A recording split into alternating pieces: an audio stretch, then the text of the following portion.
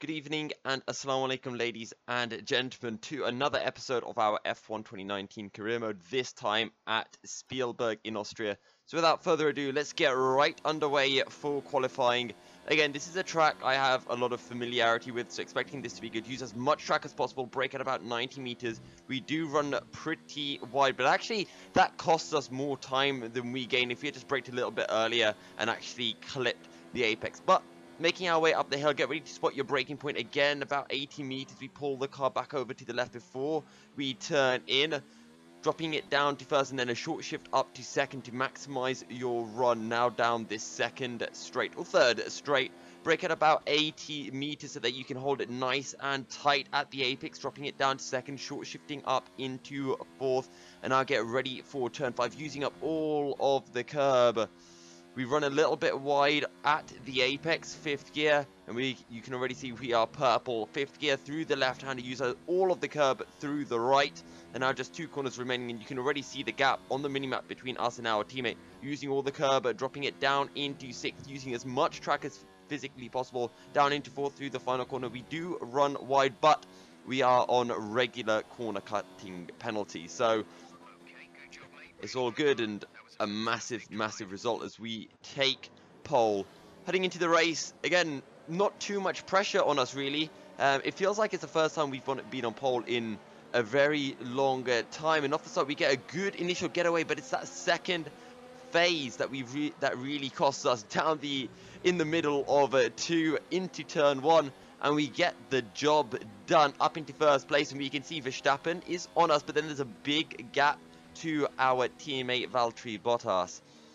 Down into first, we clip the apex, short shift up into second, third, to minimize that wheel spin. And as I mentioned, I'm really comfortable here at Austria. Again, had Valence League a few weeks ago, so I've done so much practice, and I just feel like I know this track inside out. One of my strongest tracks on the calendar, followed by the likes of Silverstone and maybe Russia as well. Also, the other good thing about Austria is the default setup that you get given is actually pretty similar to the race setup, to the actual setup you want to use. So in qualifying, we got a 105.7, which, you know, in Valence League qualifying, I didn't get much quicker than that, and that was, you know, over many laps. So with a setup, so without a setup, 1 lap all of a sudden, and we messed up turn 1 as well on our one shot. It's quite pleasing to know that we can be straight on the pace here at Spielberg. Just fiddling with our ERS, turning it up into rich for the straight, and now dropping our ERS down to 0 as we make our way into the hairpin, dropping it down to first again. Practically perfect on the apex, and then short shifting it up through the gears to minimize that wheel spin, as it's so easy to do.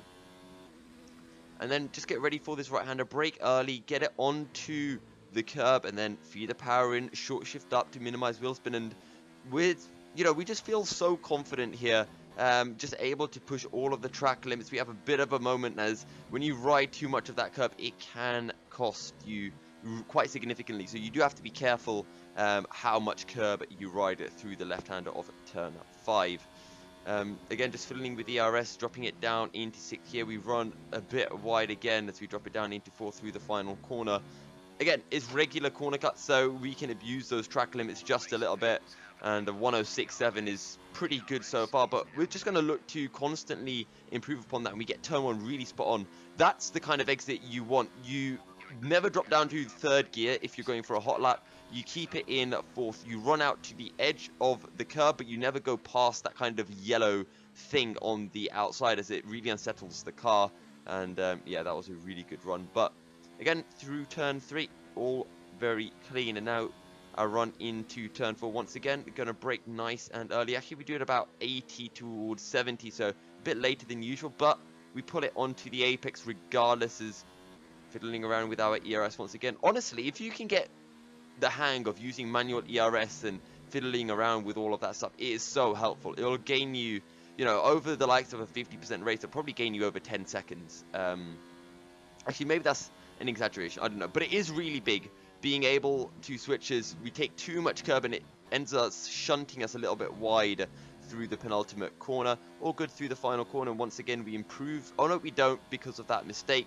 and we're just a little bit slow. But yeah, if you can get it right, as once again we get a really good run through turn 1. But if you do get used to ERS, you know, knocking it up into overtake or high on the straights and then back down to none for the corners, as I do here, honestly, it is so useful. And you'll find that, you know, you're knocking it up into overtake on the straight, and half the race in, just by doing this, you're still on like 90% ERS, sometimes even more. So it is super OP, and I definitely recommend taking the time to practice doing that.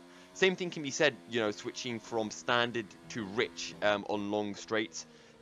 With this, because I've just got so much fuel, I've just kept it in rich the whole time.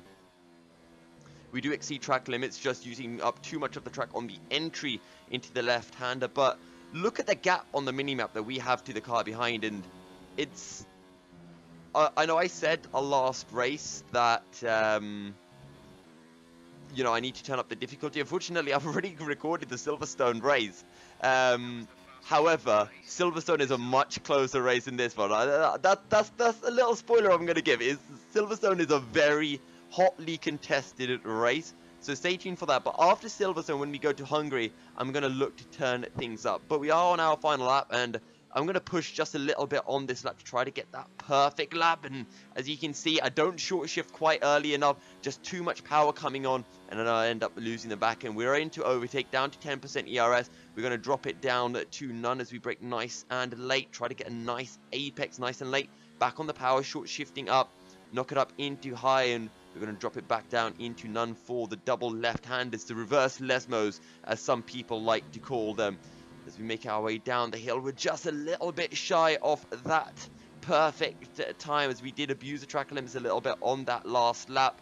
Back up into high. This will take us all the way to the end. Drop it down into 6th. You don't need to go up into 8th before that final corner. And now down to 4th. Use as much of the track as possible in an almost perfect line up into hot lap and across the line. And we do improve.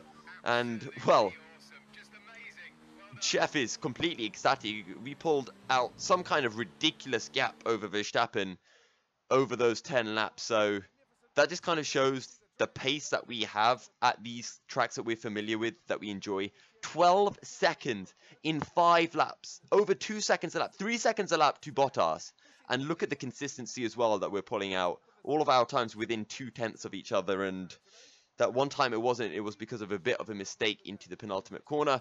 Championship, we are still leading by an absolutely massive amount. So yeah, heading into Silverstone, things are looking good. But as I mentioned, it's a very exciting race. On that note, guys, thank you very much for tuning in. I'll see you next time. And until then, stay milky and assalamu alaikum.